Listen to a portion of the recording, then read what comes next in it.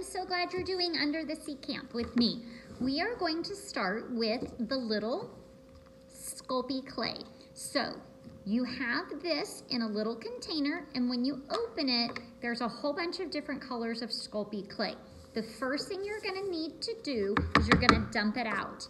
If you have, if it's just you, you can use it however, but if you're sharing with siblings, go ahead and divide it into 3 parts. So if I have this purple, I can use like a little plastic knife. I can even use a pair of scissors, and I wanna snip it into 3 parts. So I'm gonna have 3 separate pieces of purple, 3 separate of white, 3 of black, 3 of red, 3 of green, and 3 of darker green. And then you're gonna need a little piece of parchment paper.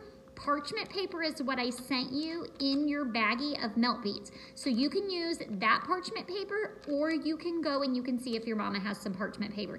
This is going to be your little cookie sheet, okay? So I'm gonna let you get that separated. Once you have it separated, you're gonna roll each piece into a ball. It'll start out kind of hard, and then as you roll it and squish it, it's gonna get softer, okay? So I'll see you back in just a minute. Get your clay ready and get your little cookie sheet ready. Okay, we're ready to go.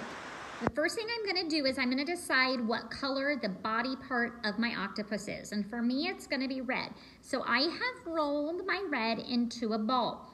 I wanna make sure it's nice and warm, squishy, and then I'm gonna use my thumb and my first finger, and I'm gonna squish it like I'm pinching it. Once I've pinched it and it's flat, I've got my little cookie sheet, and I'm gonna come right on here, and I'm gonna use my fingers, and I'm gonna keep pushing on it, and I'm gonna shape that into an octopus's head. So if you squish it all around, I'm gonna put my glasses on so I can see. All right, here we go. Just squish, squish, squish. I can even turn it over. I don't want it super thin because I don't want it to break. But there I have a nice little round octopus head, and actually mine's kind of ovally. And as you guys know, you know that I like things cutesy, and so I don't mind that he has a chubby little head. So the next thing I'm gonna do is use the white, and I'm gonna make eyeballs. So I am gonna pinch off the teeny tiniest little bit of clay. I'm gonna roll it in my finger, and then I'm gonna show you. It's just that big. I can't even think of something that is this size. I can think of something gross. But if your mom does like pepper and has a peppercorn, those little peppercorns maybe are this big. So I'm gonna do the first little ball of white. I'm gonna take another little pinch of white, and I'm gonna roll it in my hand. All right, so I have 2 balls of white.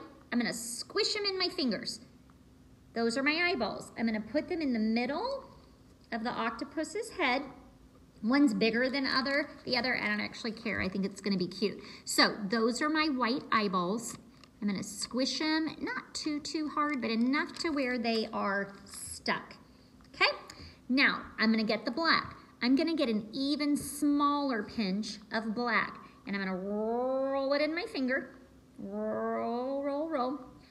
There he is, really tiny, and I'm gonna squish him too. Squish him like a bug. Then, I'm gonna set it right there.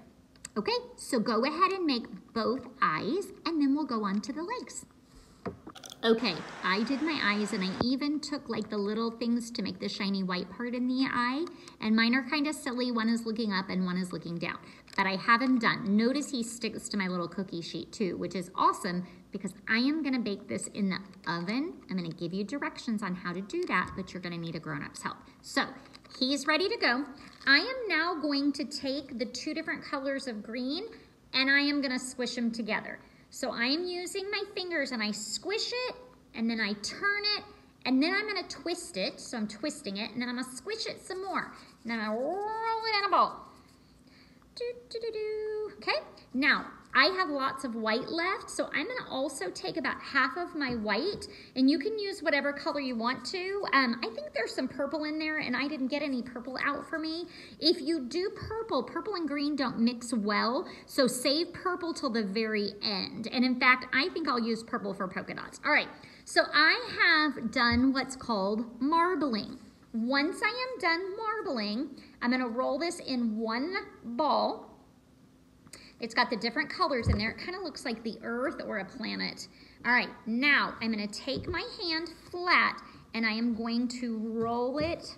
I've got a tablecloth here and it makes it wrinkle. You don't have to have a tablecloth if you don't want to. This won't hurt your surfaces. All right, so I am rolling into a hot dog. See that? I don't, again, want it too thin, but these are gonna be my legs. So I want it not as thin as spaghetti. Spaghetti is too thin and those will just fall off. All right, now I have really cool legs. Mine are very marbly. See that? Once I have that, I'm gonna turn it and break it right in the middle. Then I'm gonna turn it again. I'm gonna break it right in the middle. I'm gonna take this one, break it right in the middle. So now I have 4 pieces. There are 8 legs on an octopus. So I'm gonna break those 4 pieces in half. You can also use a little knife or a pair of scissors, okay? So what I've ended up with are 4 divided in half, make 8. All right, each little leg, if you need to roll it again, you can. I'm gonna lift his head up off of here because I want to tuck the legs down underneath. So let me put the first leg on. Once I have it on, it's gonna look like that. Now your legs may be different colors from mine. That's just fine. Maybe you didn't do a red head, maybe you did a purple head, maybe you're doing purple legs, no big deal. So I've got the 2 greens for me with some white in it, and I am just gonna work right now on getting those little legs tucked underneath the octopus's. I guess he just has a head and it's attached to his body. This is a lot of legs. If you didn't want an octopus, something else that you could make and it would be super easy is a jellyfish, because a jellyfish has similar kinds of legs. Okay, I've got 1 more leg to go and I think I will stick it right here. I'm gonna lift this up and show it to you. Woo, that's a lot of legs. Octopuses have lots of legs. See that? So all of my legs are attached and then I use my fingers to gently squeeze. That way they are all stuck together, okay? I'm gonna let you work on your legs for just a minute and I'm gonna get my legs where I want them and then we'll be back. All right, my legs are completely done and then you can see I made a little smiley face as well. Now, if you wanna add more decorations, I'm gonna get a little bit of that purple. You could also use red if you want to, if you did the body red, well, maybe not on the body. Anyway, so in order to do this next part, I'm gonna take little bitty bits of the purple. I can use them, you know, octopuses have the little suction cups along their legs. So if I want to, I can put little suction cups along the legs.